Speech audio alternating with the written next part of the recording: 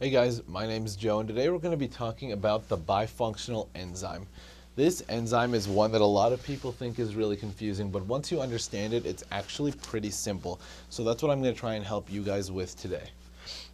So what I've got here next to me are the first couple steps of glycolysis, right? You've got glucose becomes glucose 6-phosphate to fructose 6-phosphate to fructose 1,6-bisphosphate. Now, if you guys have learned gluconeogenesis already, you know that this here is one of the steps that is bypassed in gluconeogenesis. And the reason for that is because this step, fructose 6-phosphate to fructose 1,6-bisphosphate, is very highly regulated because it is an ATP investment, right? Like going in this direction, fructose 6-phosphate to fructose 1,6-bisphosphate, we use ATP. And as we know, we like to regulate the steps that we use ATP in a lot. So much so that we, found my marker, that we make a molecule whose sole purpose in life is to regulate this one step. So that molecule is called fructose 2,6-bisphosphate. So notice the product is fructose 1,6-bisphosphate, and the regulatory molecule is fructose 2,6-bisphosphate. Today we're going to be talking about a lot of different enzymes, but all of the 2s end up being part of this regulatory pathway, and all of the 1s end up being part of glycolysis or gluconeogenesis. So notice that whenever we have a 2 in this enzyme, just think that it may be part of the regulatory pathway. So fructose 2,6-bisphosphate is a molecule that activates the forward reaction by activating PFK1. So fructose 2,6-bisphosphate allows glycolysis to continue, and it actually promotes it. So fructose 2,6-bisphosphate, the regulatory molecule, promotes the forward reaction and actually inhibits the backwards reaction. The reason for that is going to become clear in a minute, but for now, what I want you guys to remember is that fructose 2,6-bisphosphate is a molecule your body makes when it wants to make glycolysis go forward. I can leave that up there for now, actually. So, fructose 2,6-bisphosphate is made by the bifunctional enzyme. That is how this is tied together. And we call it bifunctional, but really its functions are pretty connected. So it has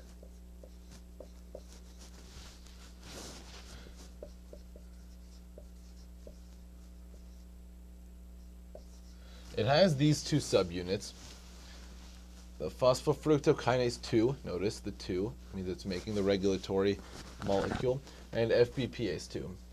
Essentially, all these do are it takes fructose 6-phosphate, which is the same fructose 6-phosphate that's in the pathway, and it makes it into fructose 2,6-bisphosphate.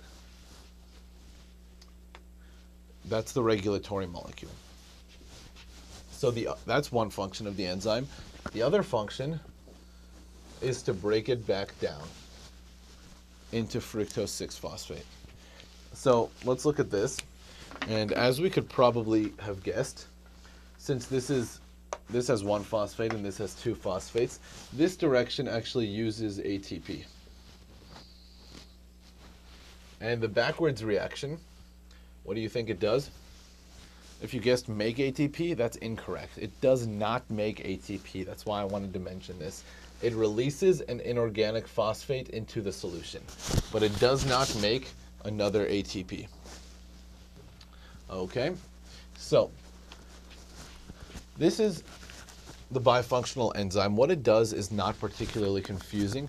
What is a bit confusing is its regulation, because yes, we do have molecules that regulate this enzyme, even though this enzyme makes a regulator molecule. So this molecule, the regulatory molecule, is made in this process. And now we're going to talk about the regulation, which is the fun stuff.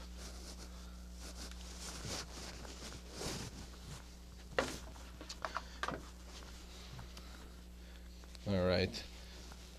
Give me a minute to draw this because it's a bit of drawing. But I'll talk while I draw. So I'm going to draw it the way your professor draws it in the notes, because it's actually a pretty intuitive way. So this is the bifunctional enzyme, and these are its two subunits. The first one we said was PFK2, and the second one we said was FBP ACE2. All right, so the way the bifunctional enzyme works is only one half of it is active at any one time, right? So it wouldn't make sense to have both of them on at once, because then you would just be making a molecule and breaking it down again and just wasting ATP. So only one half of the enzyme is on at any one time. And you don't, as far as I'm aware, and for the purposes of this class, you don't ever have a time when both of them are off either. So one of them will always be on, the other will always be off. So here I'm going to draw the two cases. We could either have PFK2 on and the other one off, or we could have FBPase2 on and the other one off.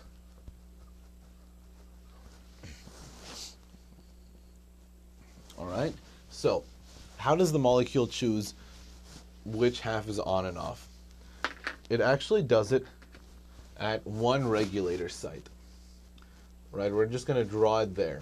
But at this one regulator site, if you have an oxygen, I'm sorry, not an oxygen, if you have an alcohol group, an OH, on this regulatory site, then it's going to promote the enzyme to be in this form right here with PFK2 on and the other version off, okay? So now, if this alcohol group gets replaced with a phosphate, then the enzyme will be in the form where FBPase2 will be on and the other side will be off. That's just something you guys have to remember, that when it gets phosphorylated, right? That's what's happening here. When it gets phosphorylated, it turns on FBPase2. Okay? So, now let's talk about how that phosphorylation actually happens.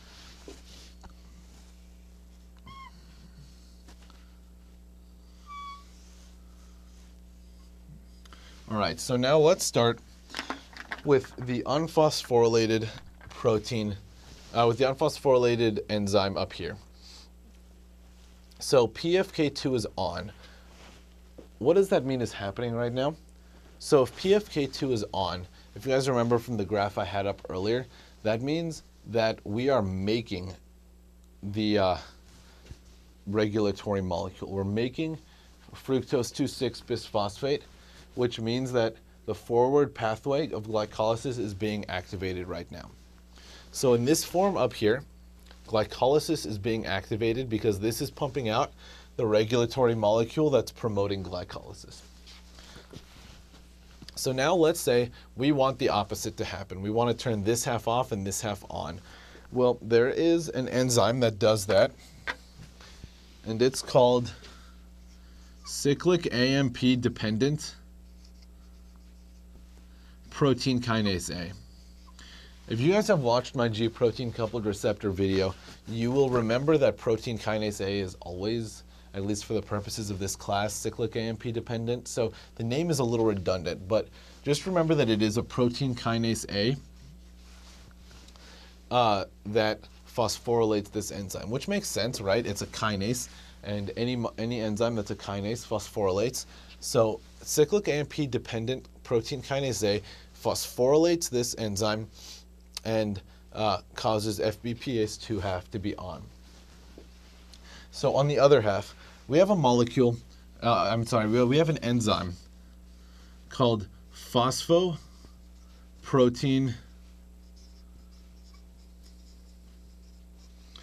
phosphatase.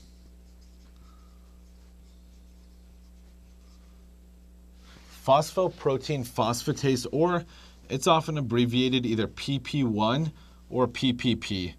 You could see any of those versions. Most common is PP1. So PP1 does the opposite reaction. It dephosphorylates it, bringing it back to this state. Okay? So now, this is where things start to get a little fun. This entire system is hormonally regulated. So that means that hormones play a major role in determining which of these two enzymes is on, and thus which half of the bifunctional enzyme is on. So, as we talked about, let's go back and talk about what's happening in each case. So right here, when phosphofructokinase 2 is on, we're going to have a very high concentration of the regulatory molecule, right? And what is that high concentration going to do? It's going to increase glycolysis.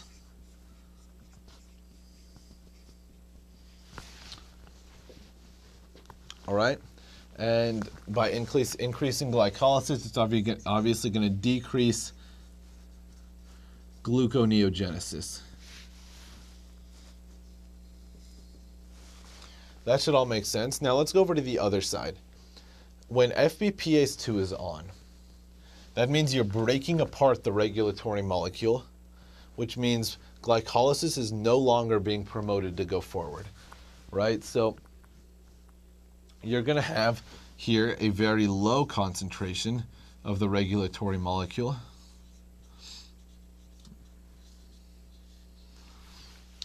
Which means you're going to have low levels of glycolysis and high levels of gluconeogenesis.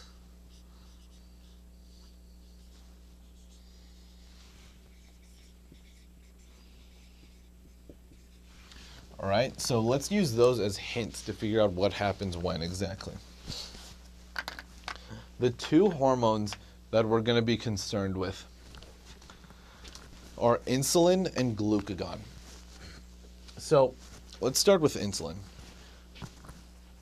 When is insulin released? So you guys should know that insulin is released when you have very high levels of blood glucose. Like, let's say after you ate a big meal, after you ate a cupcake, after dinner, protein shake, or actually probably not a protein shake, that's a bad example, but right after you've had a big meal, you would have a lot of insulin in your blood, because the function of insulin is to get glucose into your cells so that glycolysis can happen and you can make energy from it, right? So let's take a step back actually and say, why would a high concentration of glucose in your blood be bad? Well, what do you guys know about osmotic pressure? If you have a lot of molecules of a solute, like glucose is a solute, then you're going to have a very high osmotic pressure. Or you guys have probably heard the term hypertonic solution, right? So what happens when you put a cell into a hypertonic solution? Well, the water rushes out and it shrivels. So when you have a lot of glucose in your blood, as in the case of extreme diabetics, your blood actually becomes a sort of hyperosmotic solvent. And so when that happens, a lot of your cells shrivel and die, and that's actually why a lot of diabetics end up having dead tissue build up in their lower extremities, is because they end up with a lot of glucose in their blood. And so the reason I went off on that little tangent is because I wanted to illustrate how important it is for insulin to be able to get glucose out of your blood and into the cells. So for insulin to be able to get glucose into the cells, it needs a place to put it. And the place that it puts it is into the glycolysis pathway, so that it can be broken down and you can bring in even more glucose for glycolysis. All right, so the gist of all of that was that insulin promotes glycolysis. If you didn't understand what I was going on a tangent on about for the past 2 minutes, that's okay. You don't really need to worry about it. Just just get from it that insulin promotes glycolysis. It wants glycolysis to happen. So, which of these sides do you think insulin would activate in order to promote glycolysis? Well, insulin is on this side over here. Insulin, sorry guys, that marker is dying on me. Insulin activates this side over here. And the reason for that is because by insulin activating PP1, it makes the bifunctional enzyme go to the point where PFK2 is turned on, which means that you have a high concentration of the regulatory molecule, which means that glycolysis is promoted, which is what insulin wants. If that doesn't make sense, just sit here and look at it for a second, and hopefully it will make sense eventually. So, now what does glucagon do? Glucagon is released into your blood when you have very low levels of blood sugar, right? When you've been going through a time of starvation, or even when you wake up in the morning and you haven't eaten in 12 hours. Glucagon is circulating in your blood, and what glucagon wants to do is it wants to conserve glucose. So conserving glucose entails stopping glycolysis, right? Because glycolysis takes glucose and breaks it down. So glucagon wants to stop glycolysis because it wants to conserve the glucose that you do have to use for really important things like your brain, so you don't die. So glucagon activates the other pathway.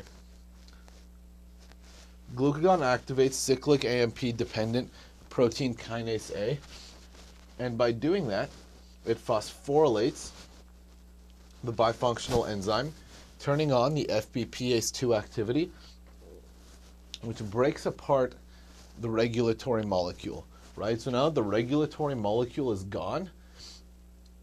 Glucose is no longer being promoted, which means we can save glucose. Okay, so that is how those two are controlled hormonally. That is actually just about it for the bifunctional enzyme. Hopefully that made sense. It sounds a little bit more confusing than it actually is. This should all be intuitive once you go through it a couple times. I recommend you guys sit down and see if you can just draw this from memory, and if you can do that a couple times, you're probably set. If something wasn't clear, if something doesn't make sense to you, feel free to comment below, and I will answer the questions as I see them. Thank you. Have a good day.